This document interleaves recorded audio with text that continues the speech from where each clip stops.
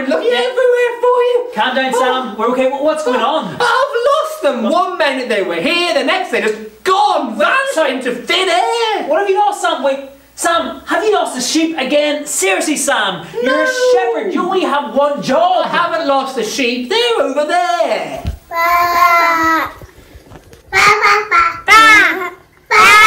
No, Jacob, it's my glasses. I've lost my glasses. I can't find them anywhere. And I've not left a stone unturned. And I'm blind as a bat without them. I even checked under the sheep's tails, but they do not appreciate that. Sam, they're on your head. Sorry, what?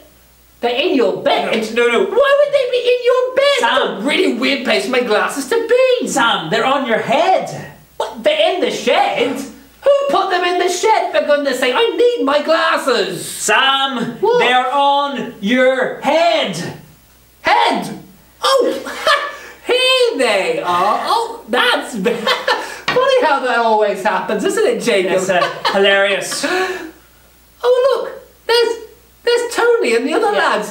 When did they turn up? All right, lads, how's it going? Stop waving, Sam. They don't like it when you wave. Give it over, Sam. Oi, you're like my shape. You're always disturbing him before you're silly. Yeah, there's a reason we call Sam the silly shepherd.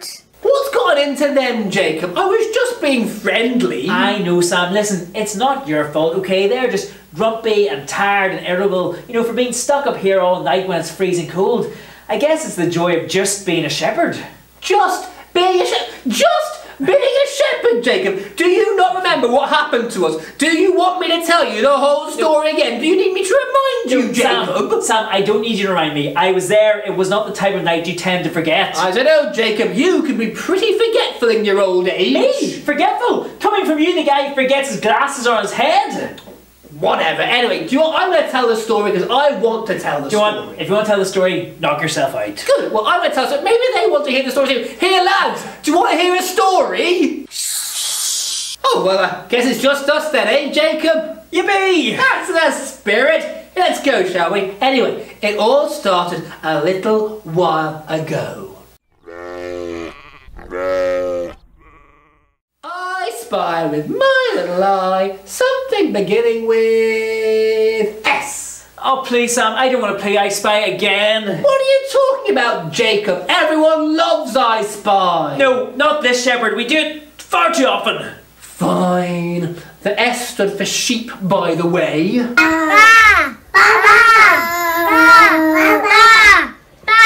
What a surprise. It's always sheep.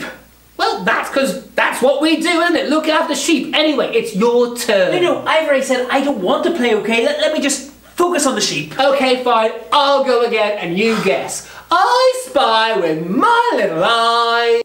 Greetings. Please don't scream. I have good news.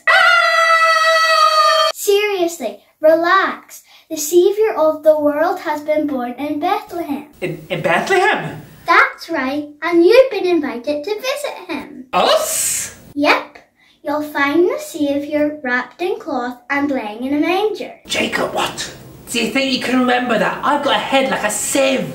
Sam, I don't think either of us will be forgetting anything that happens tonight. Right, now the message has been delivered, it's time for my angel friends to sing.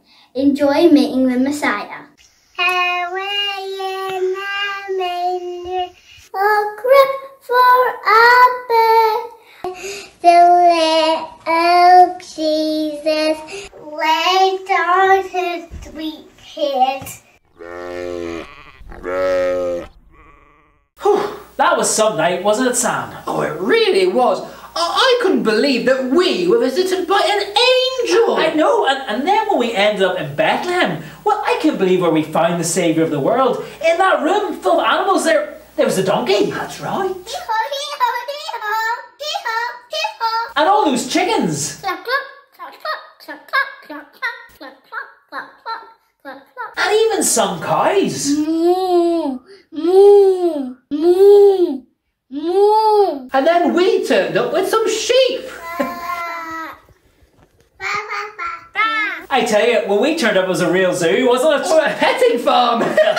Although I thought the best thing in the whole room was little baby Jesus asleep in Mary's arms. He was just the cutest! He was cute, wasn't he? Rock-a-bye baby on the treetops.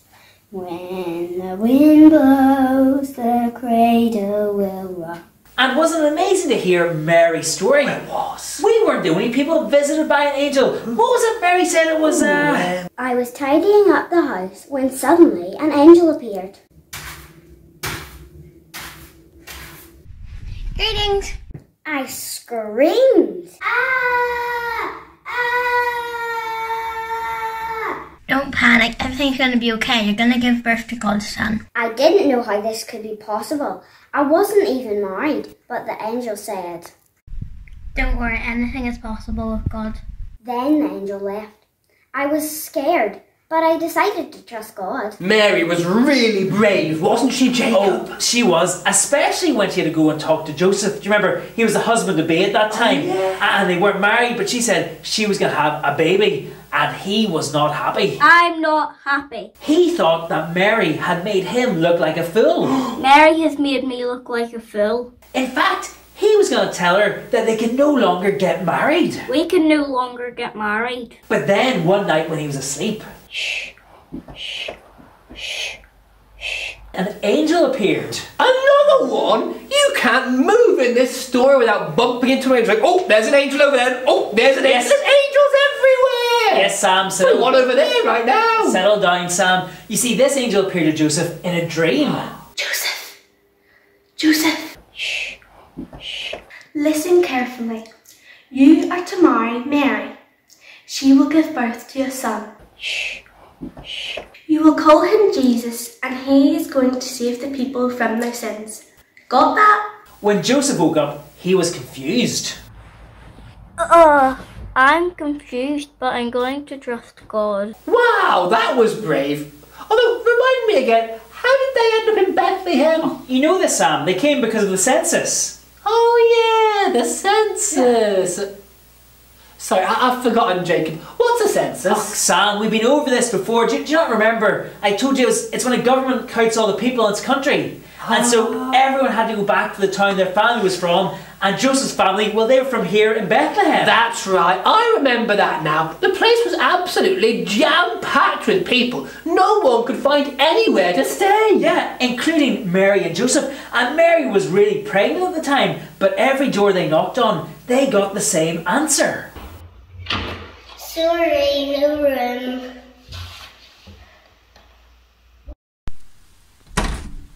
Sorry, no room. This is terrible. I need to sit down. I'm sorry, dear. Actually, we might have somewhere you can stay. Follow me. I'll tell you what, Jacob, that innkeeper really saved the day, didn't he? Yes, do you know, I'm sure at Bethlehem there were some more comfortable spots. But it was warm and dry, and that was important. Because later that night, well, Mary gave birth to her son, Jesus. And then we got to meet him! Woohoo! Quiet, Sam. You're going to wake the sheep. Oh, sorry, sheep. Ba, ba, ba, ba. But we weren't the only people to visit Jesus, were we? No, you see, a little while later, do you remember that star appeared over Bethlehem? Oh, yeah. Followed by some wise men from the east who knew the star was leading them to a special king. There's the star. Over at Bethlehem, just like we're told. Doesn't look like a sort of place a king would be born. Oh, yes, and they had those fancy gifts. Oh, I thought it was going to be for my birthday. Except it was 8 months before your birthday. Doesn't matter. Anyway, I think we can agree they were pretty cool gifts, though, weren't they? I hope the king likes the gold. And the myrrh. He's bound like frankincense. Bethlehem wasn't the first place they visited, though, Nope. was it? In fact, did they get lost or something? Maybe they should have invested in a sat-nav instead of a star-nav. Yes. Do you get it? Yeah. Star-nav. Very good, Sam. You're Star-nav. Yes, very, very funny. Anyway, I don't know if they were lost or not, but you're right. They ended up in Jerusalem first, and that's where they met angry King Herod, who hadn't been happy at all to discover they were looking for a new king. I'm the only king around here. His advisors figured out where this new king was going to be born, and then King Herod came up with an evil plan. He was going to trick the wise men in coming back to Jerusalem to let him know where Jesus was. But God had another idea. You see, after the wise men gave their gifts to Jesus and worshipped him, well, God sent an angel to them to visit them in a dream as well.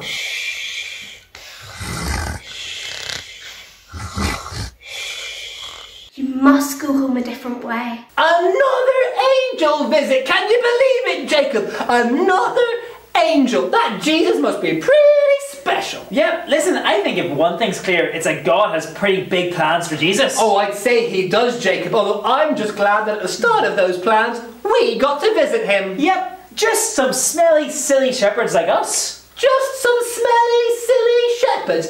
Do you hear yourself, Jacob? Do you hear what you're saying? We've just seen the newborn saviour of the world. I don't think that God sees us as just silly, smelly shepherds. I think God might actually just like us. Joe Sam, that might be the most sensible thing you've ever said. And you're right. You know, that God sent Jesus as a saviour for the whole world. For us. Maybe that means that God loves everyone, whether they're a king or a shepherd. Yeah. That's amazing. Although, it has just occurred to me, I know we're no longer just shepherds, but we are still shepherds, and the sheep are wandering off, so we probably need to get after them. So that'll probably do for the end of our story time. So okay, but yes. Jacob, one slight problem. I've lost my glasses. Sam, Yeah. they're on your head. Come on, let's go. Found them! Come